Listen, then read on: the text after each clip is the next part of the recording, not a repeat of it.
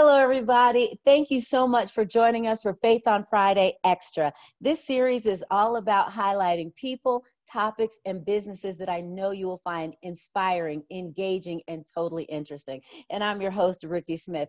Today is going to be kind of an interesting interview. So, sometimes we all see different things. We're talking about human trafficking, human smuggling, but we don't know a whole lot about it. My guest today is going to help us understand what's going on. Her name is Cynthia D. Horton. Cynthia, how are you? I'm doing great. How are you, Ricky? I'm doing well. Thank you so much for joining us today, because this is an important subject that very few of us know anything about. It is a complex subject. Yeah, so let's buckle seatbelts and jump right in. So All right. first of all, Cynthia, tell us a little bit about how you got involved in what human trafficking, human smuggling is. My short answer is I was minding my own business. Uh, Let me give you a little bit of background on that.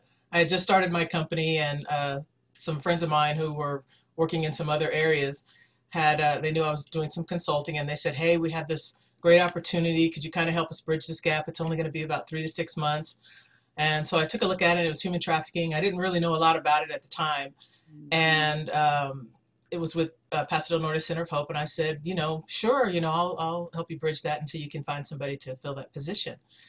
And so my 6-month contract ended up 2 years, and so during that my throwing me in and having to tread water was how I learned.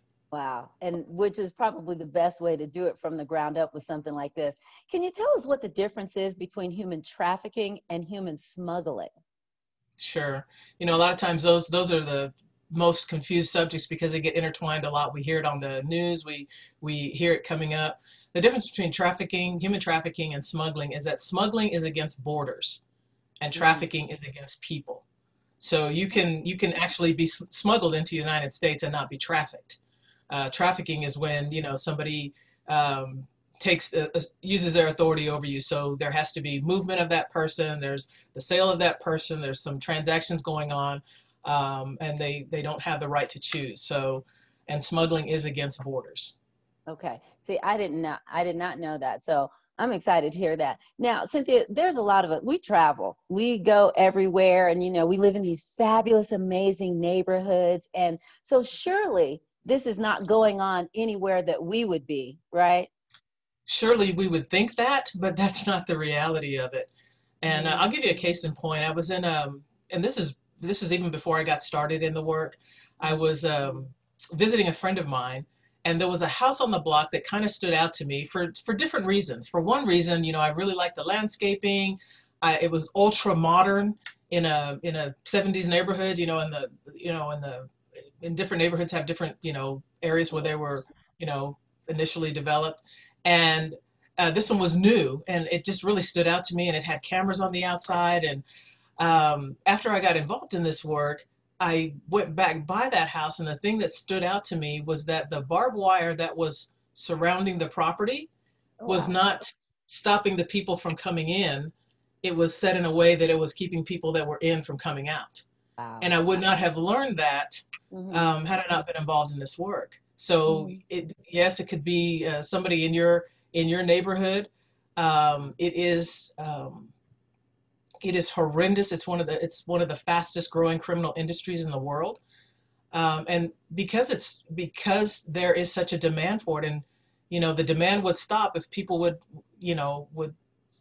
stop stop feeling that Right. pipeline. And I think one of the things that's most shocking is that it happens in every neighborhood, every zip code. The potential to happen in every neighborhood, every zip Right. code. It's non-discriminatory. Yeah. And that's what is, like you said, is so crazy about this. You think that, you live in this phenomenal neighborhood with these gorgeous homes. Surely no one is being trafficked in your area. But then, Cynthia, you mentioned the supply and demand of the thing. What is the demand that is being supplied? The demand is sex. That is the Wow. commerce. And Wow. there's been a quote that's been quoted many times. Mm. Traffickers will say, I can sell a drug once, but a girl I can sell 1,000 times. And so the demand, we see there's just an insatiable demand for sexual activity these days. It is rampant, and it's everywhere. Hmm. Hmm. I was innocently watching Nightline one night, and there was a commercial that came on about, and I don't even remember the name of it, but it's fans, something about fans, and it's this really sensual videos that you can do, and they're talking about how this person can make $100,000, you Wow. know, and so people are, um, we live in a hypersexualized society. Mm-hmm. I was reading, there was every year there's a huge um, cross country sweep called Operation Cross Country. And in one of the most recent ones, the oldest one was found near El Paso. How old do you think the youngest one was? Well, no, I'm sorry, the Wow. oldest one. The I'm oldest one was scared. 16. 16 years old. The oldest was 16 that was recovered in this sweep. And Mm-hmm. so we desperately want to, you know, we don't want to traumatize our kids, but we want to let them know that there are some internet dangers out there. And, Yeah. you know, there are plenty of resources out there. As a matter of fact, El Mm-hmm. Paso Center for Children will be doing um, they have links to teaching parents about internet safety and things like that. So there are plenty Wow. of opportunities to learn. And I Mm-hmm. encourage, you know, your viewers to learn. Right. It is vast, and it looks That's different in crazy. different neighborhoods. Yeah, I mean, you know, you're talking about the oldest in this particular thing was 16 years old. I'm afraid to think about how old the youngest was. Where are they getting these kids and things from? And is it just females? Oh no, males, females, young, old, you Really? know, like Mm-hmm. I said, it is non-discriminatory. Trafficking is not only sex trafficking, there's labor trafficking. As a matter of Mm-hmm. fact, labor trafficking is the largest percentage of it, and it happens all the time. You know, people Mm-hmm. cannot, um, you know, they're never going to be able to get out of that work cycle because they're owned by Right. somebody, because somebody has, you know, paid the price for them to get over here, and they've Mm-hmm. taken their papers away from them. There's no way that they can seek help. So Wow. um, we really want people to be aware. And you know, there's so many avenues. Rebecca Bender, she's got tremendous resources on her Mm-hmm. website. Locally, there's Advocates for Freedom, there's Wow. Center for Hope. You Mm-hmm. know, so avail, you know, people can avail themselves of the trainings that they have, the outreaches, Mm-hmm. and the awareness. Yeah.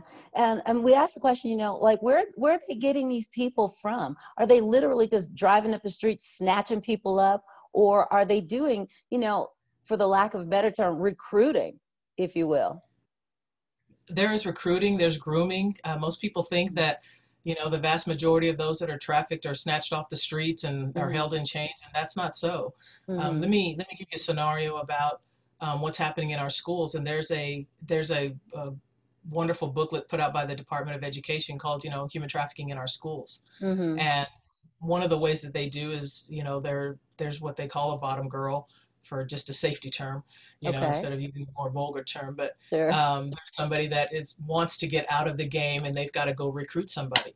So Oh, the easy wow. where's the easiest place to recruit 12 to 14 year olds, you know, Oh my 9 to 12 gosh. year olds, is in Mm-hmm. school. Mm-hmm. And like I said, the demand, when you think about how salacious this crime is, Mm-hmm. it is grown people, grown men and women, that are seeking after these young victims, you Right. know, and young Mm-hmm. and old. But Mm-hmm. you know, Mm-hmm. let me give you a perfect example. This story came out of San Antonio. Okay. Um, these two girls wanted to go to a party. You know, they wanted to be a part of the in crowd. Mm-hmm. They found on social media that there was going to be this house party. Didn't tell their parents. They told their parents that they were going to be spending the night at each other's homes. They go to this house party. One of the young ladies says, you know, I need to use your restroom. Can you tell me where it is? She goes into the restroom. The minute she closes the door, she knew something was wrong, because there was no way to get out. Once she was in, she was in. There was no way to get out of that facility. She's trapped in there, screaming on the, you know, pounding on the door. Nobody can hear her because there's a loud party going on. Mm-hmm. Her friend that she comes with, she's inquiring about her friends. They say, oh, she left with somebody, you know, about an hour ago. Wow. Unbeknownst to her, she leaves. The next day, you know, that party's gone because it was a rave. They were all gone. She was trafficked throughout San Antonio and I think California for the next 6 months. And it happened very innocently because she was at a party. But we have to be aware of, you know, um, Mm-hmm. you know, Of what's out who's there. reaching out to us and why. Yeah. Yeah, you know, because you hear so much about these, you know, on the internet and with all the cool new apps and everyone's jumping on and everybody wants to be, you know, the next viral video, the next this, the next that. You know, I wonder how easy is it for somebody to see something online. Hey, I can help you go viral. I can make you famous. And before you Super know easy. it, there they are. So with just everyday folks out here doing their thing, what can we look for? How can we help? Well, usually what I do is when I'm talking to a crowd, one of the things I'll ask them is, how many of y'all are on Facebook? How many of y'all are on LinkedIn? Mm-hmm. And pretty much, 99.9% of the room, Right. raises their hand. And Mm-hmm. so we show them how people are trying to recruit through Facebook and just simply through LinkedIn. And I ask Mm-hmm. them, have you ever received a friend request from someone you did not know? Mm-hmm. And most of the time there was a series of texts, and this is when I first got involved. The FBI was doing a training, and they were showing this list of conversations that was going out. It was just random, and it said, Right. hey, would you like to make some money? We do this, however you want to do it. There was very vague information, but it was just talking about how much money you could make. And this guy was saying how much money he was making and recruiting these girls. He sent them out a blast text to all these girls, and so many girls had responded back. They didn't even know who they were talking to, and they're like, "Oh, hey, how are you doing?" And that's what we want people to be aware of: is who are your kids talking to? Who are Mm-hmm. you talking to? Yeah. Do you know that person? Are you meeting up with them? At a location that's not known. Does something not feel right? If something Yeah. doesn't feel right, then trust your gut. You probably ain't right. And then Yeah. you go to the malls. I don't, because I hate the malls. Ugh, anyway, so you're at the mall and you see something that looks a little off. I mean, what would it look like? Would it be a grown, creepy looking guy with this 16-year-old little girl scared to pieces? Is it that obvious, or is it something even more subtle than that? Well, sometimes it is that obvious that something's wrong, and a lot of times traffickers will take their victim out to a very public place because they've controlled them to a point where they say, if nobody cares. I can take you to the middle of somewhere and nobody cares. And so they prove that point. They take them out to the middle of the mall. They're in a restaurant. I mean, would you think it bizarre if you saw an older man, maybe in his 50s, with an 11-year-old girl sitting at a restaurant eating? I Most probably of the time, wouldn't. no, you would say, oh, Yeah. look, they're with their grandfather. Yeah. How Oh, yeah, sweet. exactly. Mm-hmm. But sometimes we need to take that second look. We need to look a little deeper and see what's going on. Is the girl Mm-hmm. making eye contact? Does she look like she's afraid? Mm-hmm.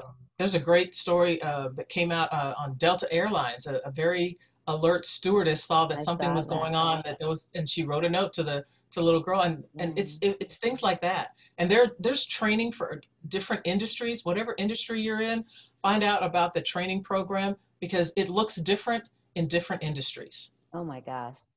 Cynthia, this topic is incredibly fascinating and so scary though too. But hey, everybody, look, if you want to get in touch with Cynthia, we're going to have all of her contact information below. We're even going to get some numbers for you also, that if you see something, you'll be able to say something or at least make the call.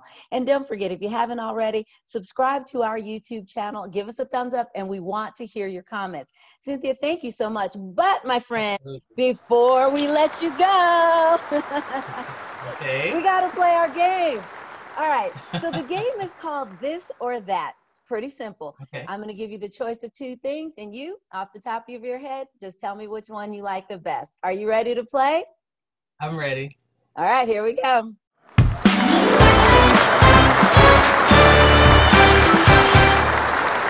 Okay. Android or iPhone? Android.